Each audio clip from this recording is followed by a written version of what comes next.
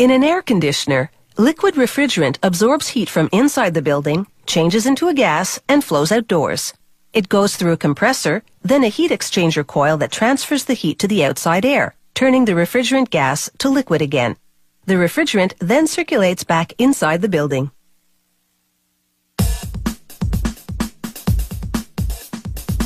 This air conditioner company makes its coils entirely of aluminum, which is 5 times more corrosion resistant than coils made of copper and aluminum. To make the coil, workers position an aluminum tube, called the spine, in the middle of the special winding machine. Then they feed in an aluminum strip. The machine slits the aluminum strip into thin teeth, called fins.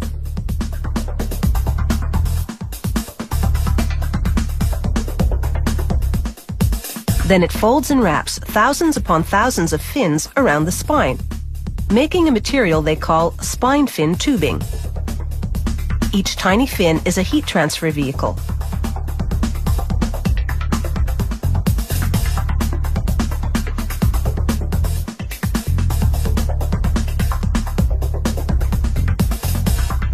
Now, to form the coil, they hook the end of the spine fin tubing to an automated winder. It spirals the spine fin tubing into a large cylindrical shape.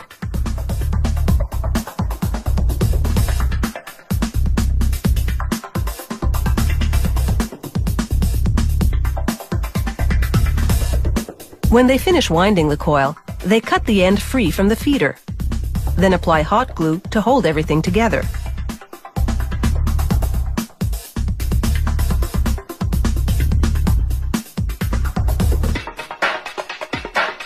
The next machine presses the coil on all sides to form it into the shape of the air conditioner.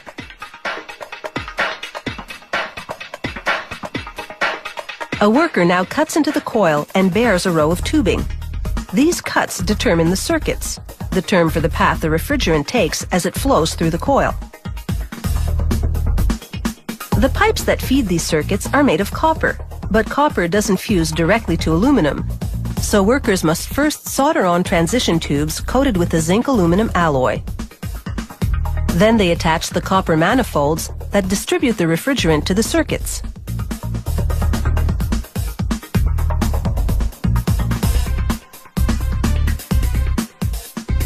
Once all the refrigeration components are in place, workers subject the coil unit to an underwater pressure test to make sure there are no leaks.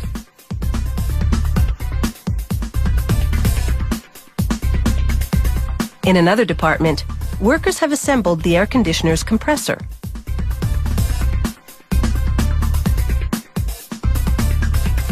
They mount the compressor to a weather-resistant plastic base, then cover it with a sound reducer, a vinyl jacket filled with fiberglass insulation.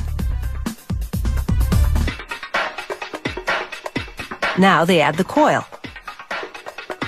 It sits between posts in the base.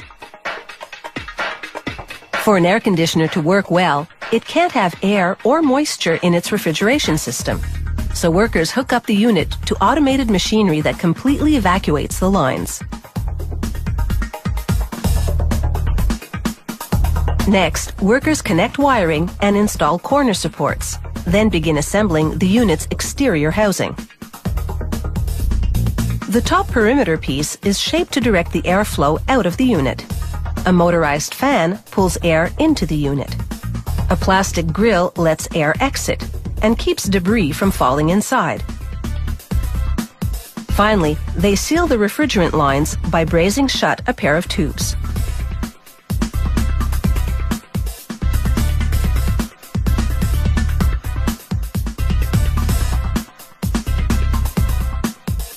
The housing parts are made of zinc-coated steel.